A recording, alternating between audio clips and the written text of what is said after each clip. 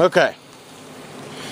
I want to prove a point here. It doesn't matter what brand unit you buy. If you install it wrong, it will die. This is an American Standard. It's about 4 years old. Look how close it is to the house.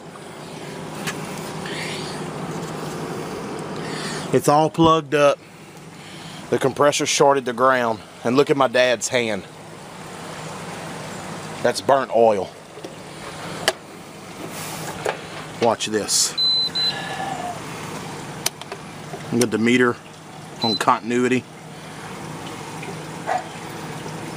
Hold that. Put that over the speaker. Hold it right here.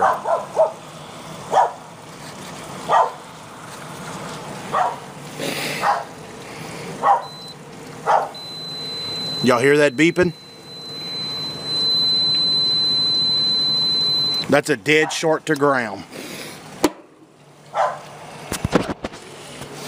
So it doesn't matter if it's Goodman, Amana, Train, American Standard, Carrier.